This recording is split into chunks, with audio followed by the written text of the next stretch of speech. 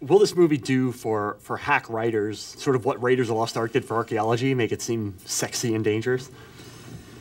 Well, it might do. I don't know. I mean, I think the character I play, the ghostwriter, there's an atmosphere that he's not done brilliantly. He hasn't achieved his dreams, you know, but he has successfully ghostwritten books for celebrities like rock stars and magicians, and you know, put them at the top of the bestseller list. There's no question that to be a writer who's not putting your name to your writing, who's willing to write for somebody else in their own voice, is probably not a successful writer. Yeah.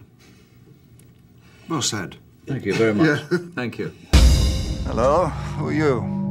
I'm your ghost. Now, your characters in the film obviously are a little antagonistic. You don't know if you quite trust each other. Did you guys keep your distance on set, or? Good Lord, no. No. We hit the ground running Yeah. with a friendship. We'd known each other a little bit, seen each other around town, you know, one place or another. I was a great admirer of Ewan's work, and so, you know, I was thrilled to get this job offer and to be in the company of Ewan and Olivia, and, you know, spearheaded by Mr. Roman Polanski. It was an exhilarating experience, and, you know, the work was challenging, but at the end of the day, the execution was fairly simple, really. We knew our lines and said our lines and got on with the work, and, you know, there was a nice interplay. You know, my first day on the shoot was a 6.5, nearly 7-page scene. It's my character in the plane. So just seeing you that morning, really, and you start working. You're sitting opposite a guy that you know, you half know, and he was incredibly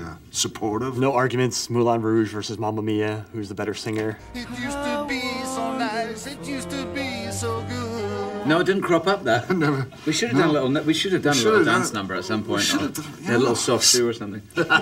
Yeah.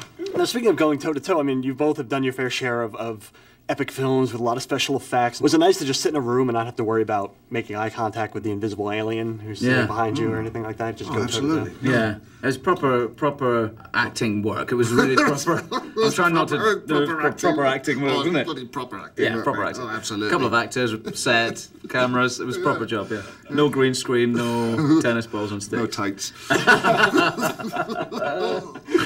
You guys also probably must be sick to death of people talking about potential sequels that you may or may not be involved with. So, Pierce, can you speculate, is Ewan going to do a Trainspotting 2? What's on the menu this evening, sir? I don't think so. No? No. No. And Ewan, is he going to do a Thomas Crown Affair, too? I'm sure your files are thicker than mine. Yeah, we may well do that. Hopefully. We're trying. We're doing our best to try and do it, yeah. Oh, yeah, good. Yes, he is, yeah. Yeah. No, we're trying to do that. Yeah, it's taken a while. And it was never my idea, but the studio that I was with, they wanted it, and we've set sail with it, and now it's, you know, now it's in my blood, and I want to do the darn thing. As an audience, we know what it means that Polanski's a great director. You see his films. What does that mean for you guys? Like, how is he a great director? Why does he attract such talent to his project? Well, it goes right back to his first film, Knife in the Water, a seminal piece of drama film which was so powerful and goes all the way through Chinatown. I mean, Rosemary's Baby, Chinatown, Macbeth.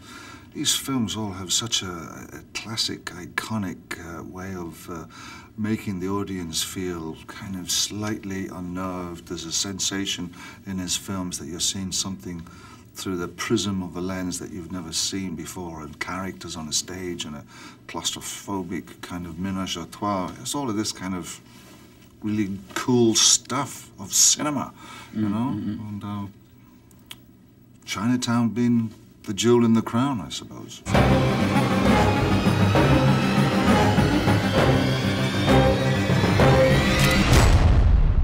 Do you have something to tell me?